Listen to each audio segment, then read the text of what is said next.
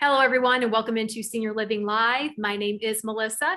Thank you so much for watching us via video. And for those of you tuning in via podcast, thank you so much for finding us. Well, today we are talking about music, specifically music therapy, and how it can help people with cognitive conditions such as dementia. The wonderful Teresa Keating. She is here with me, and we are so glad to hear that music therapy is working for residents at your community, Teresa, Barrington Terrace of Fort Myers in Florida. I can't wait to hear all about it. I know that our viewers can't wait to hear about it either. Teresa, first though, how are you doing today? I'm doing great, Melissa. How are you? Doing fantastic. Thank you. First, tell us a little bit about yourself and what your current role is with the Arbor Company. Yes, I have worked with the Arbor Company for 7.5 years now. I have worked in various different positions. I started off as the executive director of the Barrington Terrace in Naples and then transferred to the Barrington Terrace in Fort Myers, which is where I am right now. I am a registered nurse and a certified dementia practitioner, and I currently work as a senior care counselor in the Barrington Terrace in Fort Myers. Perfect. Now, we did have a webinar about this several months ago about music therapy and how it can reach somebody who is living with dementia in ways that perhaps we cannot. I know that this is a topic that is near and dear to you. Why is that? Well, music has an amazing way of eliciting emotions and memories that has a direct link to a person's past and increasing their connectivity between the caregivers and the families. So music has been shown that in the brain, the music is stored in a completely different place for memory, and it is relatively untouched with a brain suffering from dementia. There is no medication that can compare to an immediate results of using personalized music that is meaningful to someone. Yeah, it is amazing. It truly is amazing. And the fact that somebody was able to even tap into this and understand and realize, wow, there's a connection here. And I love that you did reach out to Dan Cohen, who is the founder of Music and Memory, which is a nonprofit that we're going to talk about that can help people with cognitive and physical conditions by using music, as you mentioned. Now, they do offer several different kinds of certifications, and you are, of course, a part of that training and are certified. Tell us a little bit about that program and what you were able to learn from it. Well, first of all, I saw a documentary that Dan Cohen had produced, and it was called Alive Inside. And I believe it's available on Netflix. I watched that and witnessed how music can bring people alive. You saw Dan Cohen in a nursing home, and he went to talk to different residents who you saw at the beginning just sat in a wheelchair and their head down and not really communicating. And then he found out what music they liked. He found out from a gentleman called Henry's family that he used to be a dancer, a singer, and so music was obviously really important in his life. And so they downloaded music, and you see a clip, and it's on YouTube as well, where the music starts playing and you can see Henry starting to become alive, starting to come back to his old self. You see him starting to sing to the music. You see him starting to become animated. And the most striking thing was even after the music had finished, which he started singing to and could remember the words, he was able to continue a conversation afterwards. So that really struck me as the most amazing thing that you could do to bring someone out of being almost catatonic to being able to converse and express themselves. So with the certification, Dan met with us and did some training via Zoom on, it was 2 90-minute sessions, but told us best practices, like even how to download the music, what kind of music was important, what type of things to use for helping someone with some anxiety, what to do with some residents that were maybe sad and suffering from depression.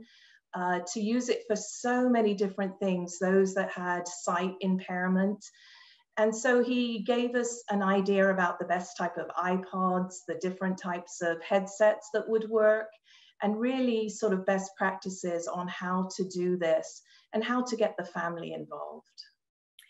Yeah, and if you think about music, right, for everybody, anybody who has the ability to hear music, it takes us back in time. So if we hear a song from our childhood, it takes us back to that moment. If we hear a song that was fun for the summer of last summer, it reminds us of that time. So we all have a connection to music, even if we don't realize it. And it's just amazing that somebody was able to connect the dots and find that this connection still exists, even with somebody who has cognitive issues or something like dementia. So now, how were you able to integrate this program at your community, and what was the response by your residents there?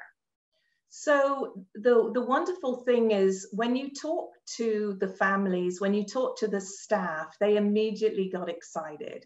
They knew that this was something that they could be involved in too. So apart from the training at the very beginning with the staff, and so that they understood, the families were a really big part of this. We picked so many residents, and we had the families involved. We had the engagement staff and the caregivers sit down with the families and find out a little more about the resident and what music would be important to them. We had them find out whether they played a musical instrument, so we could know if we wanted to put a piano piece in there. We would find out their favorite wedding song, things that were so meaningful. So once we had the music and we figured out, we then tried it. I have one particular instance with my first resident that I tried it with. And this resident was often quite tearful. And we put the headset on and put the music on. And for a little while, we saw her nodding to the music. And then the song, My Way, came on. And this lady sang the whole song, the whole words, knew every word and sang My Way. And after it was finished, everyone around us was like, we were tearful because it was like the most we'd seen her even express herself. And she looked directly in my eyes and she said, that's exactly how I feel. So we knew that this was something that is pretty special. And so after that, we got the families more involved. We did some fundraising so that we could get some more iPods. And the nice thing is that we connected teenagers who are obviously a lot brighter than we were with downloading the music. And we connected teenagers to learn more about their grandparents and what was important to them as far as music. And it just increased the connection. When it was Christmas or birthdays and they said, what could we do? I would say, get an iPod and download music. That's the most special thing that you can do for your grandparents. So it's been a wonderful experience with this program. That is just incredible. And I love those examples. I got chills. I know, we all did too. That's amazing. So, you know, we have many communities that offer memory care services, right? But how does this type of therapy differ from others that a resident may receive at a typical memory care community? And so how it differs is most of memory care communities will have music, and because it's obvious that music does reach a resident, but there's something about having the music personalized just for them that's one-on-one.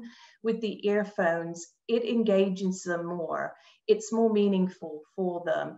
And so when you can connect with them that way, you're able to help if they're having a bad day, how to help change that mood, how to change some anxiety, how to really connect with them in a different way.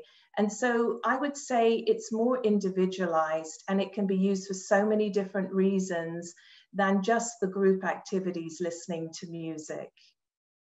Yeah, well, like I said, we had a very similar webinar where we had people who were able to ask questions about this kind of therapy, but it's wonderful to see it actually being used on a daily basis at Arbor communities. I mean, we're not only talking about it, we're doing it. And we thank you so much for taking the time to get certified so that you can do this for your residents. Now, finally, Teresa, if somebody wanted to learn more about music therapy, what resources can you provide? Well, I would give them the inspiration that I received by looking at the documentary Alive Inside. And I would contact Dan Cohen or the Music and Memory Certification. It is online. And just read more about how to do it. It isn't difficult. And the rewards that you get for the experience of bringing this to your community or your loved one is so worth it. So I would say go online, look at the resources there. And I'm always available for a conversation or an email if there was something particular you would like me to answer.